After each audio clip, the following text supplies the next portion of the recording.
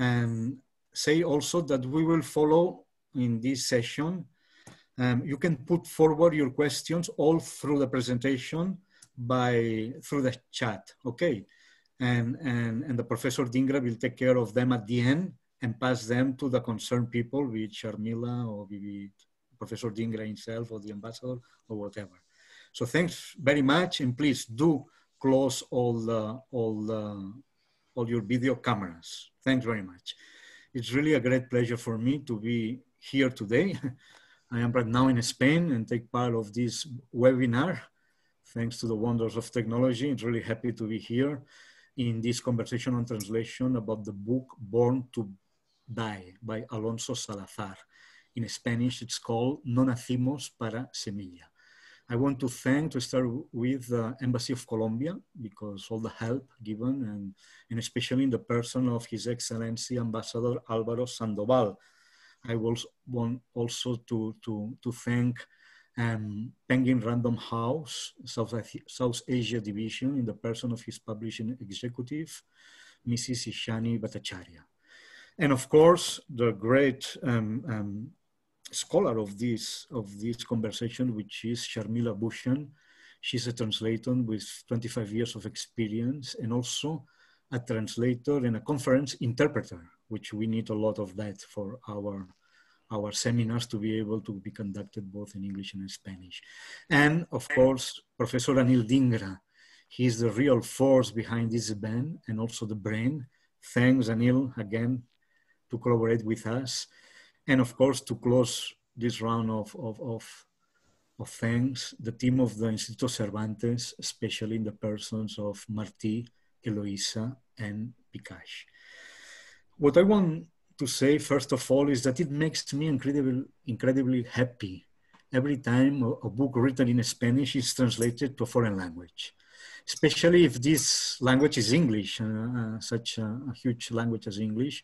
And even more makes me happy if it is published by such great publishing house as Penguin Random House, and in a huge publishing market like is India. Secondly, what I want to say is that this today is not strictly a book presentation. It is a conversation on translation. And translation is a capital instrument in understanding and appreciating other cultures. Translation, I would say, it's an essential tool of cosmopolitism. And we live today in a multi-translational world where multiple translations between multiple languages are continuously going on in order to build a global human reality. So much then for the importance of translation in today's world. I want to thank again Professor Dingra. He's a renowned Spanish with more than 30 years of experience in teaching Spanish and more than 13 published books. He has been program coordinator for Multi-ELE, which means European Master Program for Training of Spanish Language Teachers in International Context.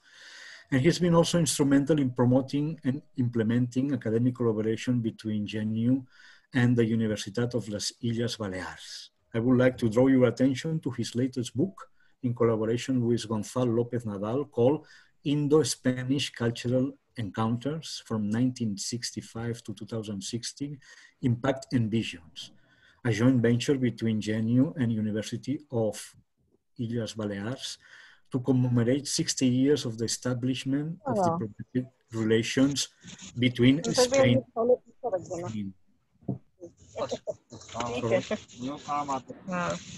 Please switch off the mic, otherwise it gets difficult to introduce. I would like to say that the book Born to Die reveals the world of criminal gangs of young people that have shaken Colombia. Also, we will find there the historical and cultural roots of a generation that interconnected with the drug trafficking phenomenon, creating a subculture with peculiar forms of religiosity, profound languages, and a defiant attitude towards death. The author is Alonso Salazar, who became himself a mayor of Medellin years later. I would like to say that the events or the action that takes place in the book took place 30 years ago. And because of the infamous cartel de Medellin, the city of Medellin got a reputation for violence and narco trafficking. The majority of people today hardly know that, especially in the last 2 decades, the city administration has pursued policies that have been praised by international organizations as a model of local economic and social development.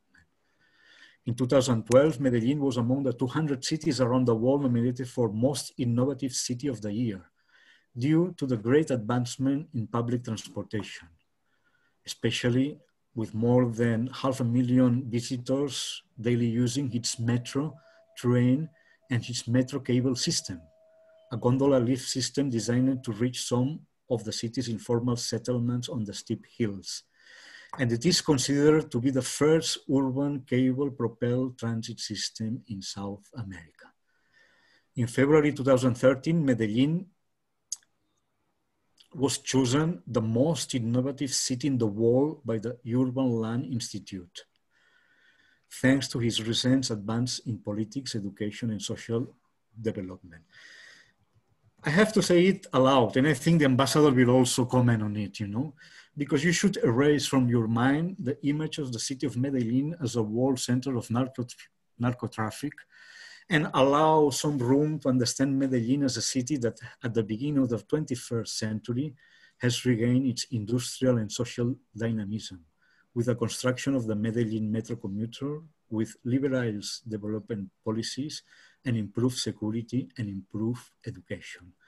I had my own experience about Medellin in 2014 in Brussels, and since then, every time I think of Medellin, it's not Pablo Escobar that comes to my mind, but the image of an innovative city, which is a model for many cities, not only Latin America, but in the world.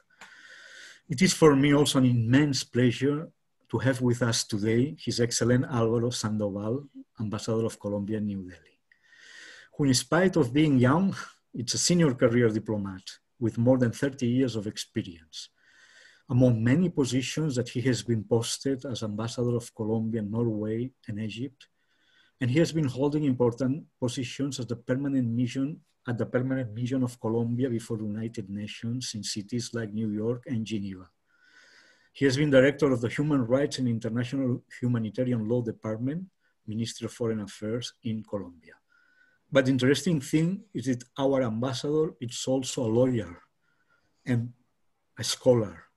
And so his interest in international law and his achievements in the academic field with 2 published books, several articles, and participation in many multinational conferences. Our ambassador, he could easily speak on the liberal thought in Colombia, on the principles of international humanitarian law, on Colombian institutional history, or in a topic closer to our book as psychoactive drugs and violence. Ambassador, thanks for being here, for taking time off of your busy schedule. And we would love to invite you again to speak on these subjects, but not as an ambassador, but as a scholar. His Excellency, Your Excellency, you have the floor, in this case, the virtual floor. Please. Good evening. On behalf of the Embassy of Colombia, I would like to thank to Dr. Oscar Puyol, Director of the Cervantes Institute, for sponsoring this event.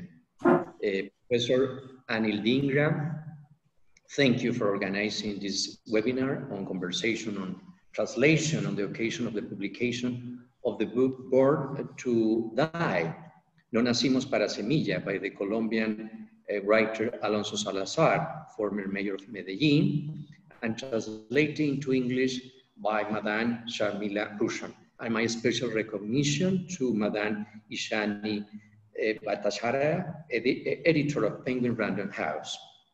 I have a special link to Cervantes Institute. The Cervantes Institute is a very relevant institution from Spain, but for the world and for Latin Americans is like the Vatican of the language. This is also the space of our expressions and the very strong link that we express our affection to the Hispanic culture and also to the Hispanic history and in general the greatness of Spain and its culture. I would like to start by saying that a book Born to Die is an opportunity to ask ourselves what the popular commons tell us about the world in which we live, paraphrasing the sociologist Dennis Rogers.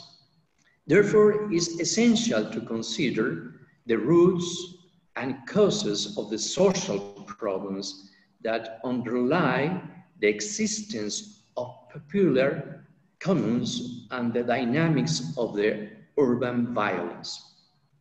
The stories contained in the book of some members of the popular commons of Medellin are an example of multiple marginalization, anomie, and serious barriers to social mobility. For instance, the stories of Azucena Montoya and Don Rafael, two inhabitants of those communes interviewed by the author of the book. Their lives had been marked by violence. Don Rafael witnessed the violence of the 1950s in Colombia, and he is an internal displaced person. Similarly, Azucena Montoya's family. They are part of a generation that went from pre-modernity to an imposed modernity with enormous deficiencies. The children of these families who founded slums have experienced modernity without opportunities, and some of them organize youth gangs.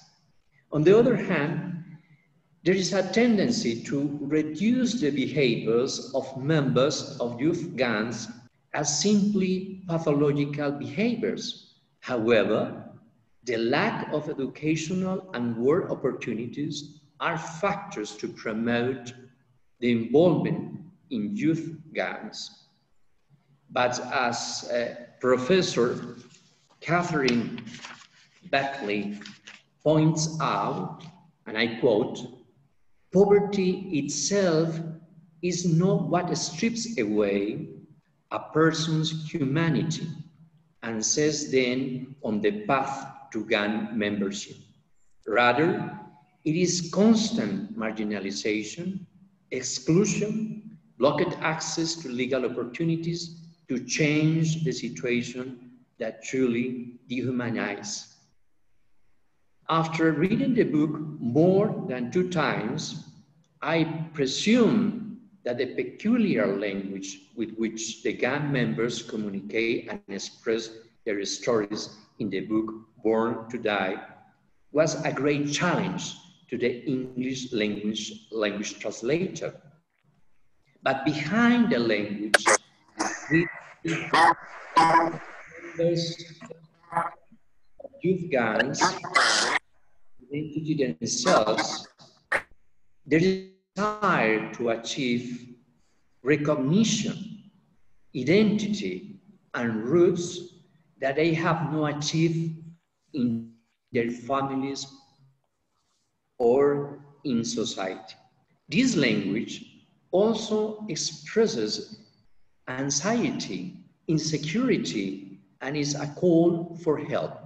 Therefore, the state, institutions, society, the private sector, the school, the family must inspire values with their example to young people, but must also provide effective opportunities of access to a school, health services, and employment opportunities, as well as effective entrepreneurship possibilities. In short, it's necessary to promote inclusive institutions and societies in order to avoid social and economic detachment. Finally, I would like to underline this contrast in cities like Medellin. Medellin, as Dr. Puyol pointed out, is a symbol of prosperity currently. It's an industrial city, it's a very representative urban space with a great success. And at the same time, Medellin is an example, as other cities in Colombia, that the way to overcome difficult or challenging situations that we confront, particularly in the 90s, as a consequence of the world problem of drug. That is not a problem just for Colombia. It's a world problem that implies shared responsibility, and that is a responsibility that the states as a whole must confront with very effective actions. In fact, and indeed, Medellin, as Colombia as a whole, is an example that nevertheless, that we confront challenges and difficulties, the Colombian people has the capacity to overcome this situation, to achieve goals, and to build a nation with a very relevant economic figures and very important social transformation. It is important to recall that Colombia is the second country in biodiversity in the world. It's a country with a very privileged place in South America, and we need a very remarkable possibilities of prosperity. We need also to introduce social reforms, economic reforms, in order to improve the situation and to achieve that the social injustice was a situation of the past, and we will build a country with a prosperity for all my fellow citizens. I reiterate my gratitude and special congratulations to Dr. Dingra and obviously to Madam Sharmila Bhushan for this important work, a very challenging work that is, I assume it was not easy because as I mentioned before, the peculiar language that the book contains. Thank you again, and as the Embassy of Colombia is open to these events and other events in order to share experience like that. Thank you very much. Thanks very much, Your Excellency, for these interesting words, opening words, which puts already us in the key to the problem here. I would like now to pass the floor to our moderator, Professor Anil Dhingra. Anil? Thank you very much, Oscar, for your kind introduction and also for giving us the prestigious platform of Cervantes Institute for discussing the nuances of translating a literary work from Colombia, No Nacimos pa Semilla. A literary work basically written in the form of testimonies on violence, its evolution, manifestation, and consequences. And it has been written by the Colombian author Alonso Salazar. We are extremely grateful to His Excellency, the Ambassador of Colombia, Mr. Alvaro Sandoval, for your encouraging words and for also honoring us with your distinguished presence in this event.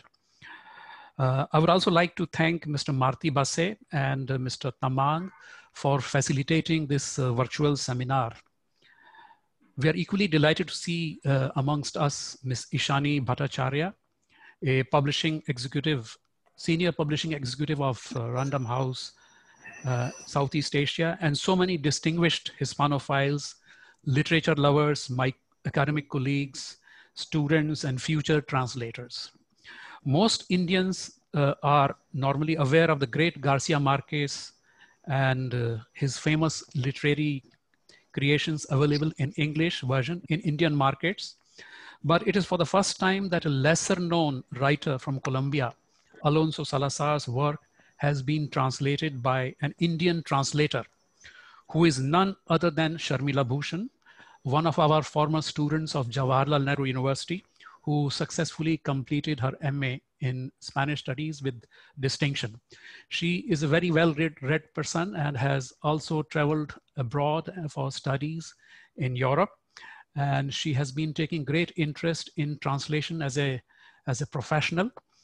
And she has been associated with international NGOs has been helping them in translating their documents, and also has been doing simultaneous interpretation in conferences. I must also mention that both of us have had the privilege of working in several high-level international conferences organized by Government of India, international organizations, UN bodies in India and abroad with great success. It is indeed a proud moment for us to know that it is for the first time that any literary work from Colombia has been translated into English by an Indian.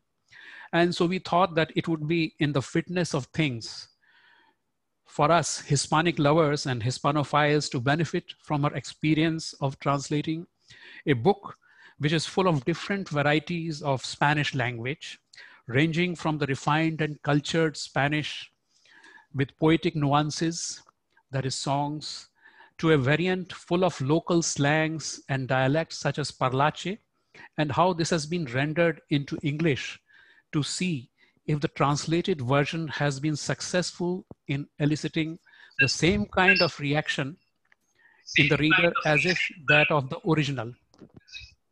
With your permission, Excellency and Dr. Oscar Pujol, I would now like to proceed with our conversation with Sharmila Bhushan. Sharmila, although I have not read the entire translated version nor the book because of its non-availability in Indian market, but thanks to some online extracts of the book which you sent me, I could guess that it is not an easy job to translate such a work. So first of all, I would like to ask you, can you tell us about your journey as a translator and what is that attracted you to literary translation? Thank you so much, Dr. Dhingra, for the kind introduction. At the outset, I would like to express my deep gratitude to Instituto Cervantes and Dr. Oscar Pujol for giving us this platform to have a conversation around the aspect of translation. His Excellency, the Ambassador of Colombia, I cannot thank you enough for gracing this occasion with your presence and for summing up so beautifully the background of the novel. Ishani Bhattacharya from Penguin, thank you firstly for the fantastic opportunity that you gave me to translate a novel from Spanish into English. Being an Indian translator, it's indeed a great privilege for me, and thank you for also agreeing to participate in this. And last but not the least, I would like to thank Dr. Dhingra for being a wonderful mentor to me and for inviting me to be a part of this conversation. My journey as a translator, it's been about 25 years since I've been working freelance as a translator and an interpreter. Over the years, I've had the opportunity to work with a varied range of subjects. And literary translation, I've not had that many opportunities, although there are a few I can mention. I have done a commentary on the Bhagavad Gita. I've translated it into Spanish. I have also contributed as a translator to a publication called Seeds of Change, which has been published by Navdanya, which is an organization that works on biodiversity. So there was a series of texts from Latin America, stories and texts which were translated. And I have also been working a lot with women's organizations, women's rights, sexual rights, reproductive rights. And in the course of my work with them, I've translated several books, helped in editing, and also, of course, the odd magazine article. for me, this is a dream come true, because I think that the challenges that literary translation poses are incomparable. And I think any translator would, love the opportunity to translate a text, and especially a text like this, which is so nuanced, which is so varied in terms of its styles and its language. So yes, as I said again, thank you for the opportunity, Penguin, for allowing me to translate such an important book. Thank you. Can you give us a brief overview of the book, No Nacimos pa Semilla? Under which literary genre would you place this work? And can you also tell us something about its author? Yes. So I think the ambassador really gave us a very good background of, the book. Alonso Salazar, as he mentioned, is a politician, a journalist, and he was also the mayor of Medellin from 2008 to 2011. And the book was published first in 1990. It was a product into his research, into his forays into the barrios of Medellin in order to research the phenomena of the rise of the youth gang culture in these working class neighborhoods. It was translated at that point of time by Colin Harding and Nick Caster. And in 2018, Penguin Random House republished the novel with a few changes. And in 2019 March, Penguin Random House Southeast Asia released the English translation of the book done by me. So if we talk of the genre, it's basically a work of nonfiction. But I would like to comment on the richness of the linguistic varieties that I use. So it uses several features like testimonials, because there are many accounts, first-person accounts by sicarios, milicianos, members of the guerrilla, or even family members of, the main protagonists. There is also a travelogue-like description which the narrator makes, that is Alonso Salazar makes at the beginning of each chapter, where he sets the context for the story of each protagonist. It is a book which has 7 chapters. Each chapter is dedicated to one protagonist, but it has multiple voices, as I mentioned. It has multiple, accounts by different people. And then at the end of the last chapter, Alonso Salazar tries to give us an analysis of this whole phenomena. He talks of the several factors that have contributed to the rise in violence, be they social, economic exclusion, or the history of La Violencia. If I may just mention briefly, La Violencia, as it is known in Colombia, was a period which is roughly dated to around the 50s, when there was a war between the conservatives and liberals, but it is not restricted to just that decade of strife between the conservatives and liberals. It spread to the entire country in the form of extreme violence in the rural areas, which led to a lot of people being displaced. They moved to the cities and they moved to these barrios, which is then the setting of another form of violence, which is the violence of the youth gangs. So this is basically the background of the book, and I can elucidate later on the different styles used. As regards its geographical and socio-political context, is it only limited to Medellin, or it also covers other parts of Colombia?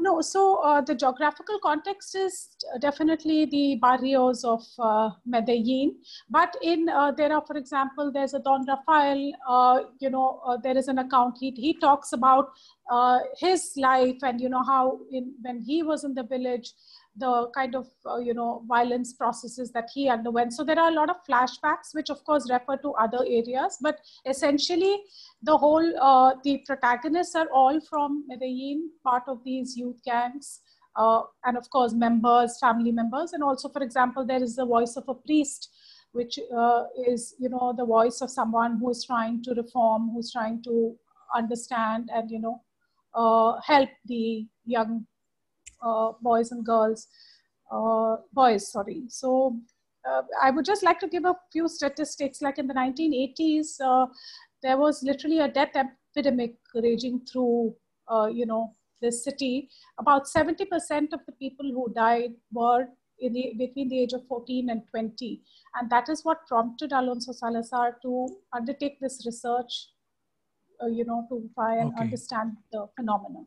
Now, of course, I understand that as His Excellency, the Ambassador has also pointed out that the situation in Medellin has changed a lot. Now, I understand, Ambassador, that it is now a prosperous, flourishing town. Would you like to, Excellency, elaborate a little bit more on this for our audience? Of course, Professor Dingra. In fact, as I pointed out, Medellin is currently a very relevant industrial hub in Colombia. It is a city with a high level of transportation development and also a high level of education of the citizens of Medellin, and in general is a city that overcame this very traumatic process during in the last century. Nevertheless, well, indeed, there are some factors that is necessary to, in my view, to improve, and the city is working on that. I have no authority to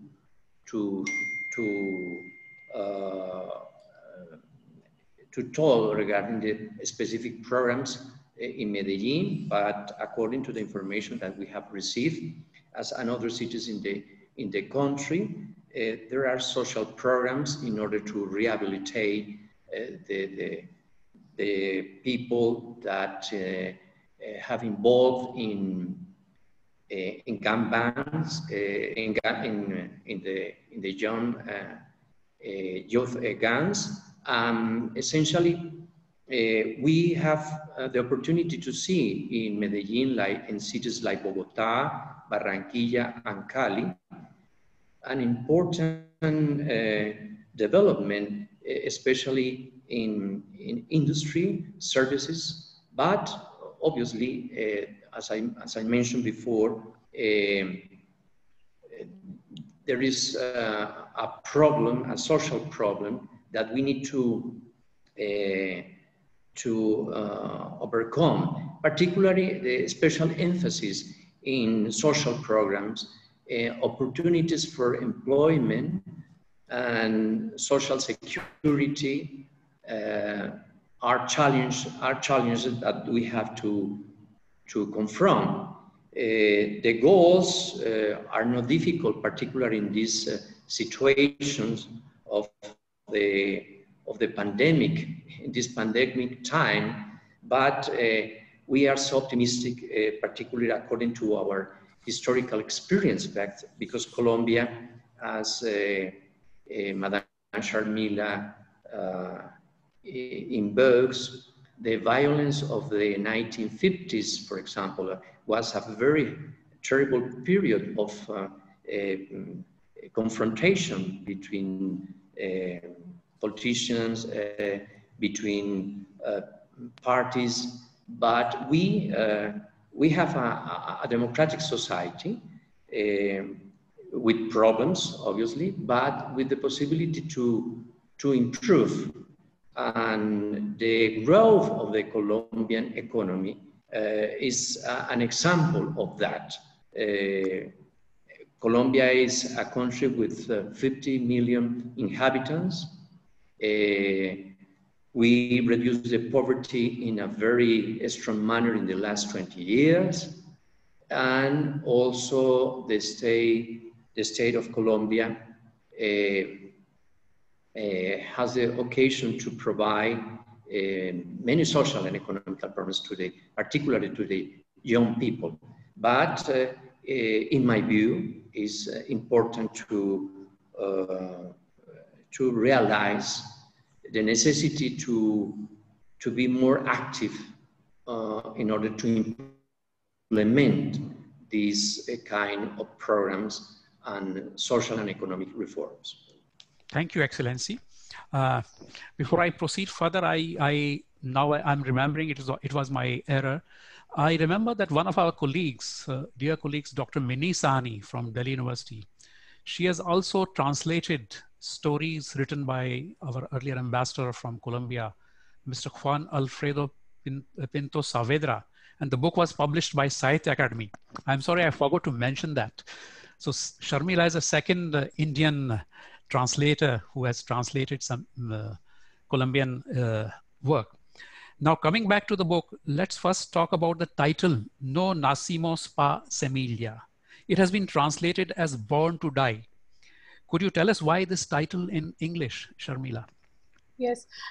So No Nacimos pa Semilla was, like I said, published in 1990, and the first translators gave it the name of Born to Die in Medellin. This title was given to me by Penguin. I was asked to retain the title as Born to Die. I would just like to explain a bit about No Nacimos pa Semilla. It's a saying in, Parlache, which is very typical of, the language that is used in these gangs. And there are several interpretations of it. No Nacimos means we were not born. Pa Semilla. Semilla means seed. So in this case, Semilla could mean that we were not born to, leave our seed in the world, as in procreate, which is why Born to Die. Then Semilla could also refer, in my opinion, to the rural, background of these people who were displaced. So we were not born to live in our lands, in our, to do farming. We were displaced, and now we are in a totally different environment. Semilla can also mean that, Semilla seed represents the potential for growth, for evolution. Because these children died so young, by the time they were 20, they were dead. It's also a take on that, we never had the opportunity really to grow or to flower from, being the seed to grow into something else. So, but the title was, decided by Penguin. I don't know if Ishani would like to maybe we can ask her later on. Okay. We can ask her later on. Let's first go with the translation. Now, yes. Speaking specifically about the translation, can you talk about the linguistic varieties, that is standard Spanish versus the language of Medellin?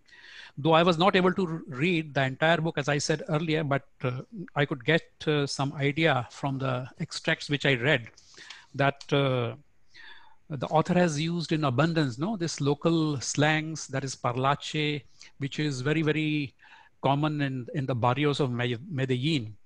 And in addition, there are examples of, erudite and refined Spanish also, which is being used by the narrator as also popular songs with poetic nuances. And how did you handle these expressions while translating them from Spanish to English? So as you have mentioned, there are different registers. There's parlache, that's a language of the street. There is also, erudite commentaries, very descriptive passages by the narrator himself. There are references to literature, and there are also, several popular songs which were very popular among the, these young people. And I would like to first just give a brief introduction to what parlache is. Parlache is the language that was spoken in the streets of Medellin. And interestingly, before this research was done, there was no term. It was not called parlache. There was no specific term for this language. In fact, the researchers had invited the, the boys to come up with a name, and they came up with this name parlache, which is like a combination of parlar and parche. Parlar is to speak, and parchar is to hang out or to party. So it kind of in a way reflects their ethos in life. It's a very visual and a very expressive language.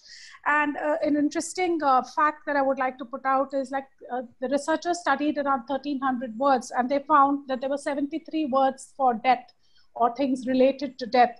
There were 53 insults. There were 42 words related to violence. There are 19 synonyms for the police, which was a much hated figure. And, and there's 17 words for prison. So it's a very rich kind of a language when it comes to, aggression, violence, and these kind of aspects. I would like to just share my screen because I've would like to give you some examples of parlache and just show the difference for those who understand Spanish, from classical Spanish. So this is of course the book, and it's got a very interesting cover, I must say, very beautiful. And so this is a chapter, the first chapter, which is called, like I said, there's 7 chapters. The first talks about this young sicario, Antonio, who is on his deathbed. And so there is a flashback. He talks about his life, his mother, Doña Azucena, talks about him. So, that's how Alonso Salazar builds builds this character up. So I would just like to read out, if I may, one of these passages, and I've highlighted the words that are in parlache. So it says, al lunar por frentero por no arrugarse frente a nada, también lo mataron rápido. Dice, murió gozando, estaba bailando ahí 3 cuadras abajo y le empacaron 3 tiros por la espalda. Andaba fresco por en esos lados, no tenía liebres. El pelado que le dio murió más rápido de lo que canta un gallo. Esa misma noche le montamos la cacería y se fue para la otra galaxia. So these are words which are not, typically used in, in Spanish. I mean, I had to look up a lot of words. So Luna was mad reckless and wouldn't back off for anything. They got him soon too. He died having fun. There he was dancing 4 blocks below, and they plugged 3 shots into him from behind.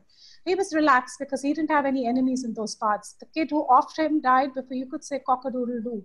We hunted him down that same night and sent him off to another galaxy. So if you notice, I've used, a slightly more modern language, words like off, because these are slangs that are used in, English,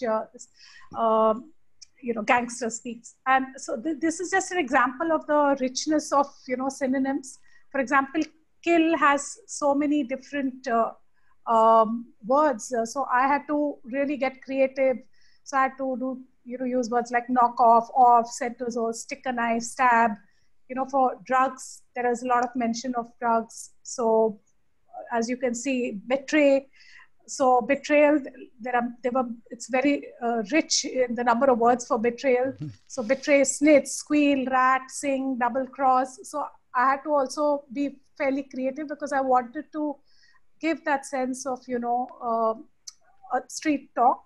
And these were some expressions which I spent literally 4 or 5 days looking up. And in this, I was very grateful to Translators Fora, which, really helped me make sense of these expressions. For example, a punta de convites, it says these slopes became livable thanks to a tradition of collective effort. Now, there is no literal translation for a punta de convites, so I had to put a footnote and explain the whole, you can read, that it's people get together and build a house for their neighbors, and everyone contributes with food and drink. And for example, repartir 300 mercados. If I translate it literally, it really makes no sense because it says distribute around 300, staple groceries, which makes no sense. So I had to then give the whole explanation of, they would stop by every once a while in a parish church with 300 odd bags filled with groceries to be distributed among people for free.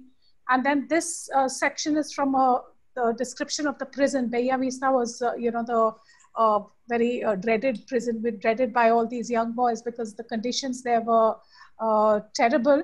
And so they talk of the different kinds of punishments meted out to, within the inmates within the prison.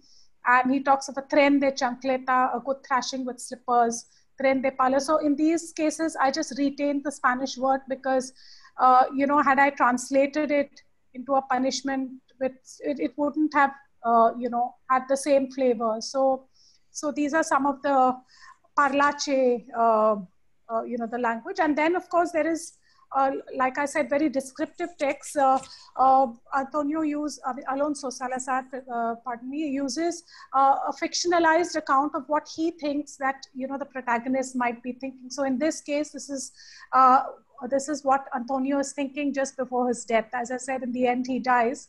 And I will just read out just small sections. Es tremenda la ciudad por la noche, mucha luz y mucha sombra.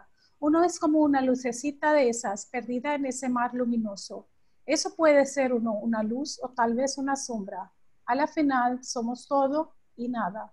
The city is beautiful at night, many lights and many shadows. You're one of these tiny lights lost in that luminous sea. You could be that light or maybe the shadow. In the end, we are everything and we are nothing. La ciudad por la noche es una pantalla tenaz, una cadena de imágenes que pasan a la lata. Mire los edificios del centro, píllelos bien, son monstruos de cabeza puntuada.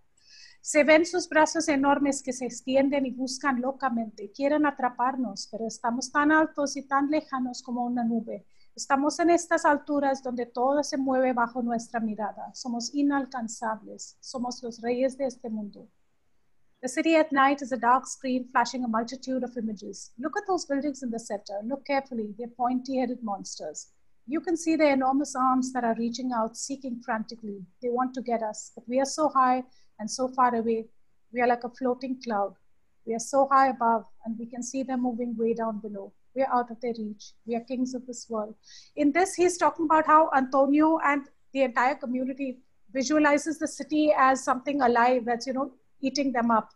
It was kind of, and also the whole, Alonso Salazar has used this whole trope of height because the barrios were built on slopes. So they are above the main city and cut off from the city.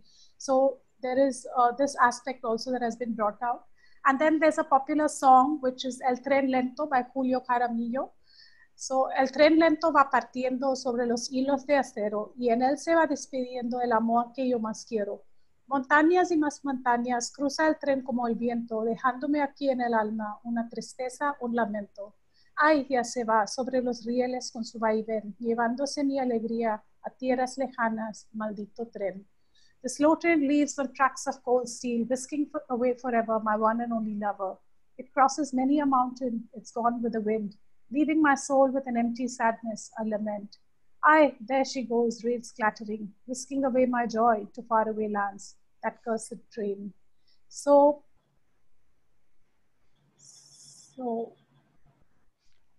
yes. Okay. So I will just stop sharing my screen. So as I was saying, you can see that there were different, registers, different voices. So I find it very interesting that apart from, translating, being faithful to the text, you have also tried to capture the style, which is extremely difficult when you are translating a work like this. So do you think that in the process of translation, you have also taken recourse to transcreation in order to communicate the same feeling to the reader? Yes, definitely, because, in many of some of the examples that I showed and also throughout the text, I think I could not do a literal translation, and also tried to keep the language a bit modern in the sense, especially, when you talk of the youth gangs, the young boys speaking. So I wanted it to be a language that is probably used today, right? And so my effort was to capture the emotion. So in that, I might have also, taken the liberty of, adding, words in some places, or, just for me, the most important thing was capturing the essence of what was being said, the emotion of what was being said. That was my main objective. So how did you decide, Sharmila, on the appropriate language style and tone in the target language? And did you have to do any adaptation or modification in the target language, keeping in mind the requirements of target reader? Yes, so as I was told, this was going to be a publication for Southeast Asia. And typically, if you look at gangster speak, let's say in America or in the UK, which would be something indecipherable to me too, although I'm an English speaker, I thought that would not be the appropriate thing, because in any case, the idea was to retain the flavor of it as a Colombian novel. So the language that I used, especially when I talk of parlache, of translating parlache, was the language that, the young people would use in today's world. So, in today's context. So that was one thing that I'd kept in mind. I also retained a lot of the Spanish words. And you know, so I used footnotes as opposed to a glossary, because the author in his Spanish novel has a list of, I think, around 200, 300 words at the, sorry, I don't know, around 100 words maybe at the end of the novel, which explain. But I felt, and I, you know, consulted the publisher for this, that it was important to have footnotes right at that page for ease of reference. And besides, you know, just the meaning of words, I have also used footnotes in a lot of places to explain the cultural context. To, you know, for example, if there's reference to a song, I would put a footnote saying that, you know, say Julio Jaramillo was a popular, you know, singer. So I felt it was important to really explain the cultural context, and I used footnotes a lot. I did use adaptations in the sense, especially when it came to swear words. Maybe I used some swear words where they were not required, because I felt that typically, you know, if I would imagine a gangster speaking, I don't think his language would be very pure. So maybe I added more swear words than in the original text, but I took that creative license. And yes, so basically this was the most challenging part. The parlace part was the most challenging. The other texts, of course, had their challenges in terms of also, you know, being able to communicate the beauty of the text. But for me, I think the parlace was the biggest. Okay. So now I'll ask you a personal question. What are your favorite parts in the book in terms of translation? And in case we still have time, Dr. Oscar Pujal, then I would ask her to read those passages, especially her favorite passages, no, for translation, in case we have more time. Please do that, Anil. Okay. Okay. So Then Sharmila, you can also tell us about your favorite parts in terms of translation, and if you could also read out so that we get an idea of how it feels in English.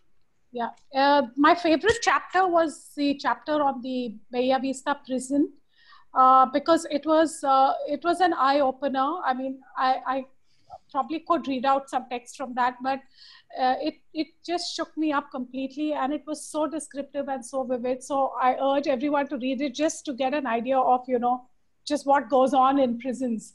And I will share some texts which I thought, you know, which I enjoyed translating more than anything else. So just, yeah. So this is in the introduction, Alonso Salazar quotes Gonzalo Arango Arias, who wrote the Lament for Desquite, which Desquite was a liberal bandit in the time of La Violencia, who was notorious and who was known for his ruthlessness. And here, I will just maybe just read out the English text. Here, he's talking of the fact that that is the, I feel, for me, that's a big takeaway from the book, that, you know, there is no black and white, there's no evil and good. Everybody is a product of their circumstances, and there's always some good in everyone. And I think it's society, and as a society, it's our responsibility to, you know, bring out that in people. So if you read the text, you will understand what I'm saying. It says, I placed my bloodied rose in one of the 8 holes that their bullets made in the bandit's body. One of these bullets had killed a good man, one who never really had the chance to be a good man. The other 7 had killed the murderer that he was. I ask as I stand over his tomb hewn out of the mountainside, is there no way that Colombia, instead of killing her sons, could make them worthy of living? And if Colombia has no answer to this question, then I prophesy a tragedy. Desquite shall return to life, and earth shall once again be overrun by rivers of blood, tears, and pain. So this Desquite, this was, you know, this text is from the time of La Violencia, where in some way Gonzalo Arango predicted this violence. But I'm so happy that now that is all in the past. And I could also, you know, I would like to just read out this text. It's from the rite of initiation. So the Paisa culture and the Yutnya culture, they're very rich on, you know, they have many rituals. You know, their language also is something that is their identity, and they have many rituals. One is the ritual of initiation. They have very interesting funeral, you know, burial rituals. They have a, you know, history of song and you know, dance. So I would like to read out this. This is from the first chapter, and this is from the rite of initiation of Antonio, the Sicario. A headless cat hangs by its bound paws, silhouetted against a full moon. Its blood has filled the bowl placed on the floor under it, the gush now having slowed to an intermittent plip-plop. Every drop falling into the pool of blood creates a wave of ripples that swell to form a stormy sea. Waves that pulsate to the rhythm of the heavy metal being blasted out at full volume. The head lies to one side, its luminous green eyes staring, seeing. There are 15 of them participating in this ritual. The city twinkles in the backdrop. Warm blood has been mixed with wine in a glass. The blood of the cat that scales walls, that deftly leaps from one plank to another, that walks stealthily over rich rooftops on cushioned paws, that slips easily into the shadows of the night. Feline blood that spurs you on to spring upon your prey safely and skillfully. Blood that awakens unknown energies and quickens the soul. So if you can see this is such a powerful, description. And I mean, I could read out, if we have time, I could read out this other poem, but otherwise I would like to hand it back thank to you. There is a question before I proceed further, there is a question I see on the chat by Ms. Smita Sahai, who says, do you find any similarities between Medellin and Indian cities? Sharmila? I mean, well, when I was, I ended up watching a lot of gangster movies and serials to kind of understand the whole culture.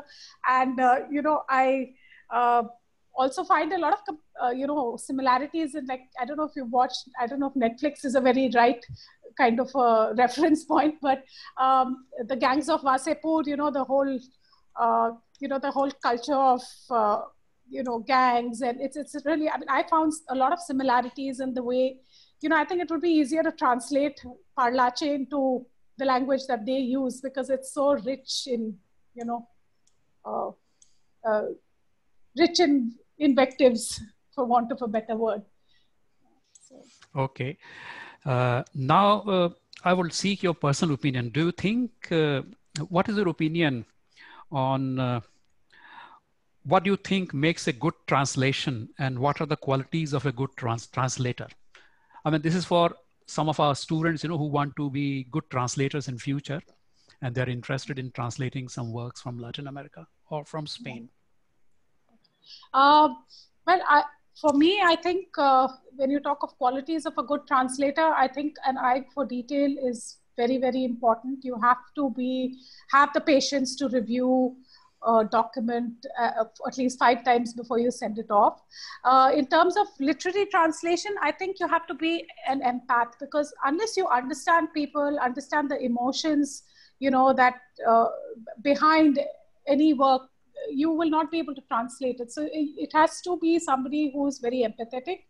And of course, you have to have a very good command over, the language that you're translating into, because at the end of the day, I think a successful translation is something that does not read like a translation, yet retains the flavor of, the original text in some way, by borrowing words or, using other techniques. So my advice would be, of course, to work to really hone your skills. And any translation, I mean, in that I would say that, it's not just that literary translation is, the king of all translations. Okay. Any translation is important and brings its own value.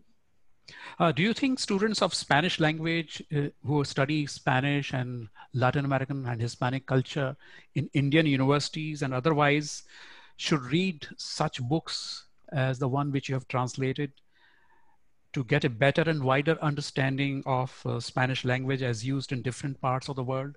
I think this kind of book would also be useful for any student, any course of translation studies in India. What is your opinion? Yes, Do you think this book should be prescribed? Because we know that Garcia Marquez's famous work, Cien Años de Soledad, is a must in any course of Hispanic literature in Indian universities. But do you think this kind of book written by Antonio Salazar can also be used as part of curriculum to give them a better idea of Spanish language, varieties of Spanish language, as well as different socioeconomic aspects?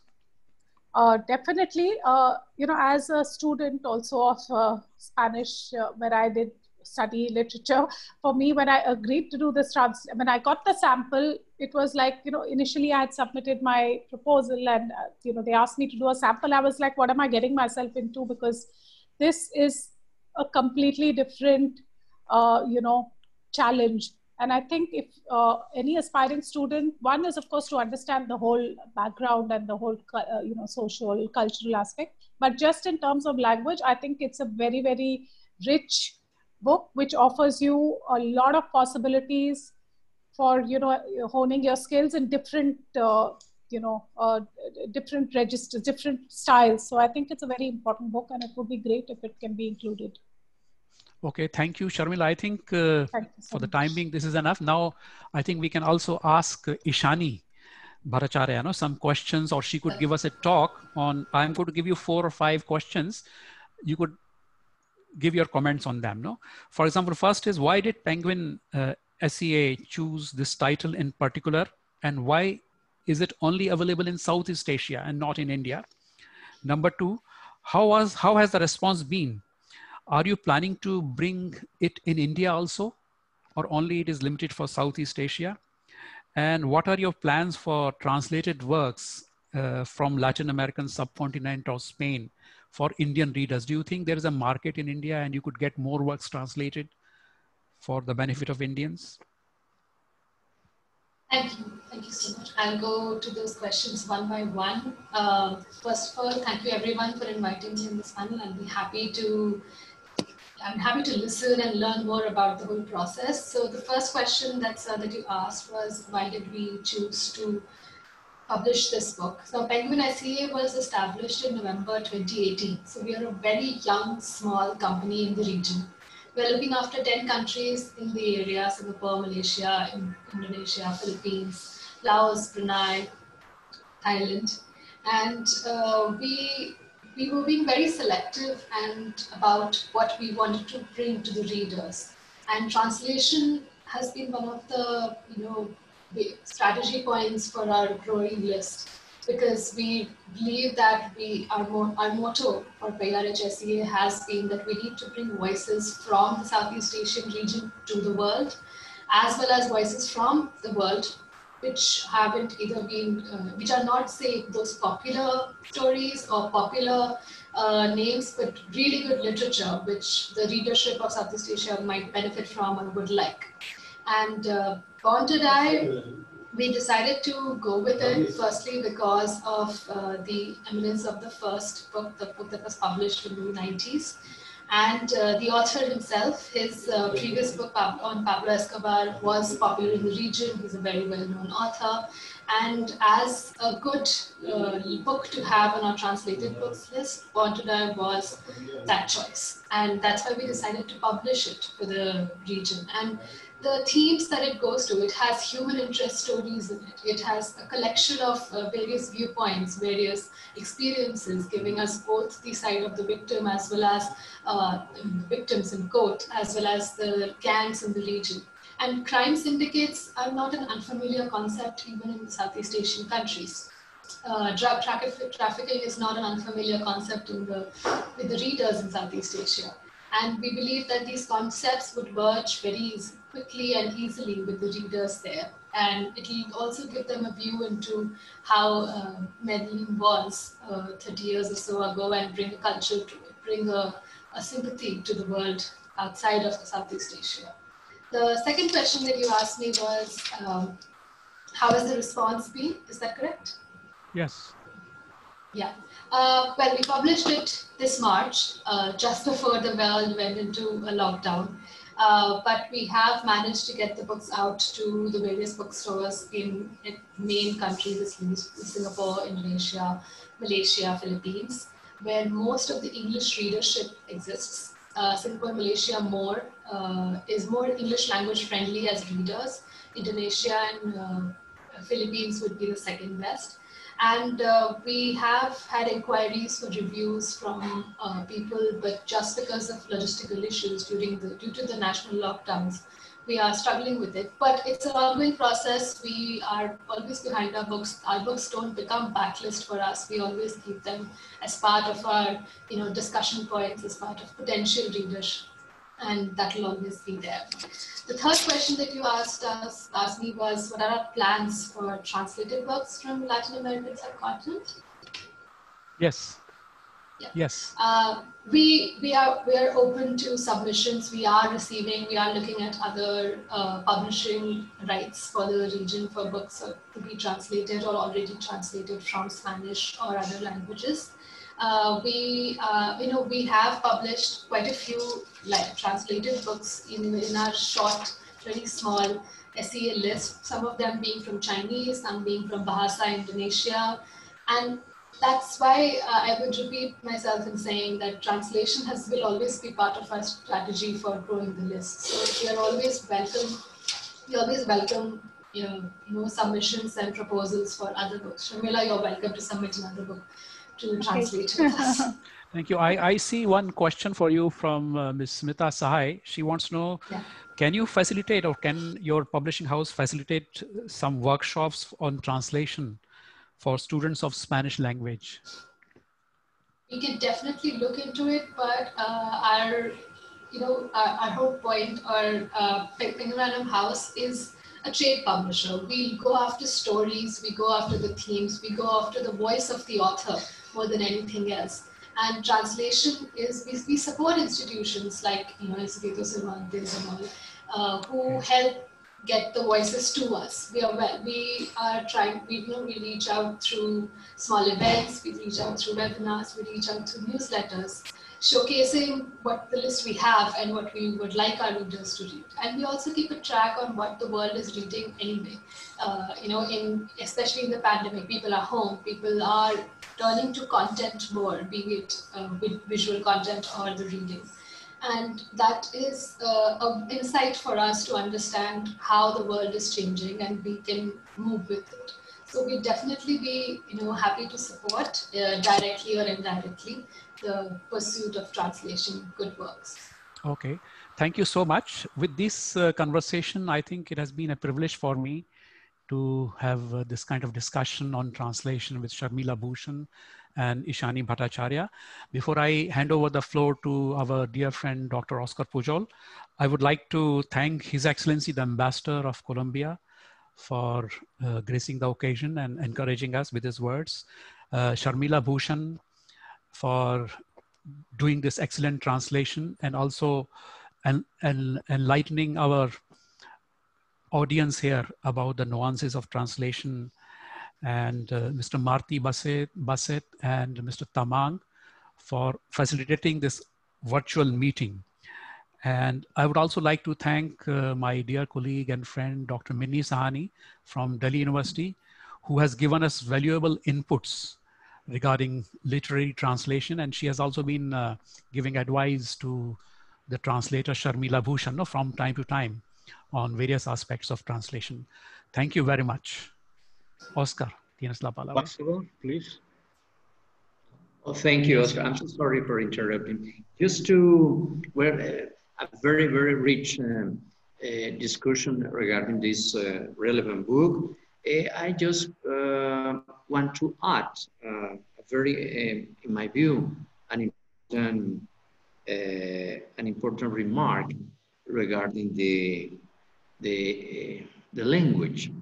It's just to recall that Colombia is one of the countries where high-level Spanish is traditionally spoken. And this is important to underline in my view, because this kind of language that Mr. Alonso Salazar reflects in this book, that is essentially the expression of a minority of some people, the members of these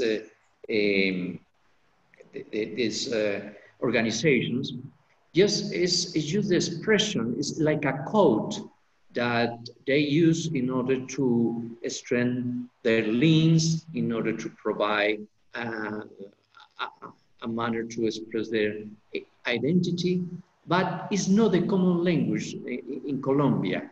This is a very exceptional. Our common use of the language is we try to speak Spanish in a high level, a high quality. It's a tradition in Colombia. From the 19th century, we respect the do use of the language, and is, for example, Mr. Antonio Caro, one of the most notorious authors, philologs, and also linguistic politician. Mr. Antonio Miguel Antonio Caro, and other scholars provide us a very important dictionary of the use of the language. And Colombia is known by this particular use of the language and particular care in order to speak in a very appropriate manner the language. I used to add this in order to recall that this is a very exceptional, a very concentrated group of persons that use this kind of code, but it's not the common language in our country. In fact, Colombia provides services of translation, and also we provide, as a way of cooperation, the services of Spanish teachers in order to disseminate the knowledge of the language. And it's not exceptional in Colombia, because I have the opportunity also to read a report from Catherine Buckley. The title is Gangs, Delinquency and Identity Formation in Los Angeles and Central America. And according to this report, the author also pointed out this future that the language as a code of minorities, of members of a small organization.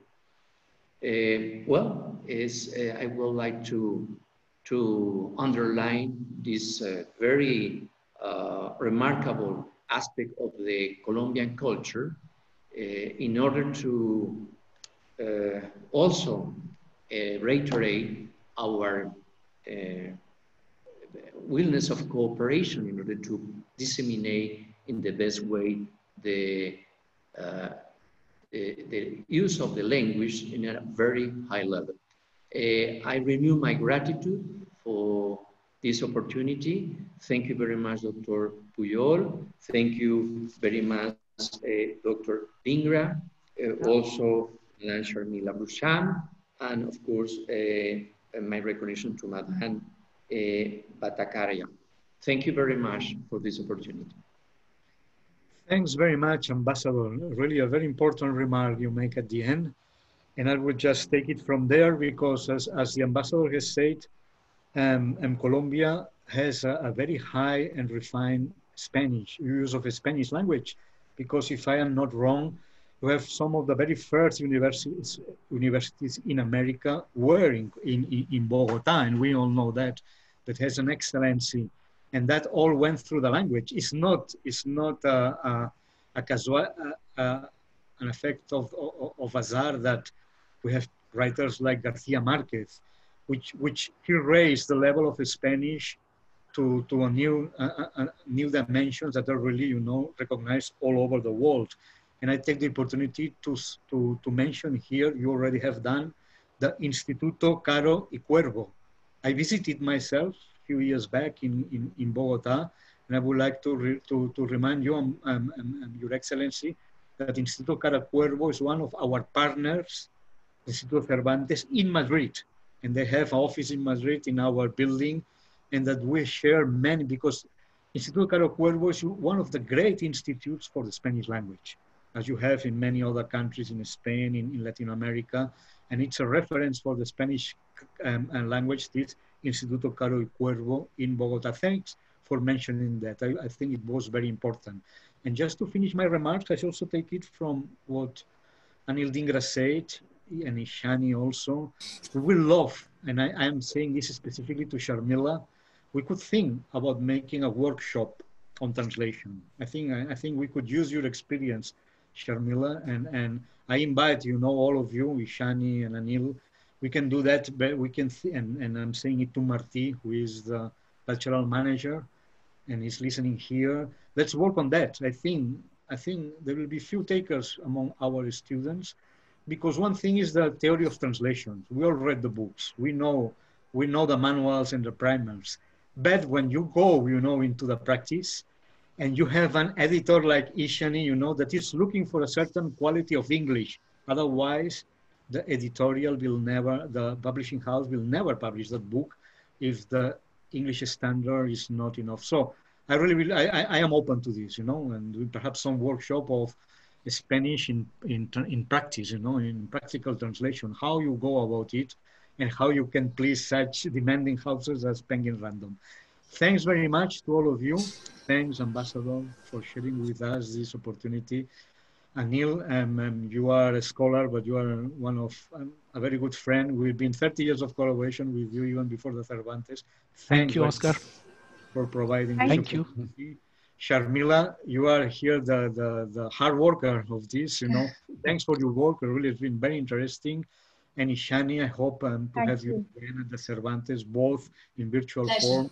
And I hope soon we will be able to start doing some activities, you know, even in our We hope so too. in Delhi. I thanks the most important people here, which are the audience, the people who make this really possible, because if nobody's listening, why will do that? Thanks very much for being here. And I remind all of you that next week at this very time, we are having the last conference or webinar on our series Semblanzas, Portraits. And the great author that we will bring to you is Maria Zambrano, the great Spanish lady of philosophy, and it will be delivered by Marifé Santiago Bolaños. Thanks very much, and I hope to see you again next week here at the same time. Hasta luego. Thank you. Hasta luego. Thank you. Thank you. Thank you.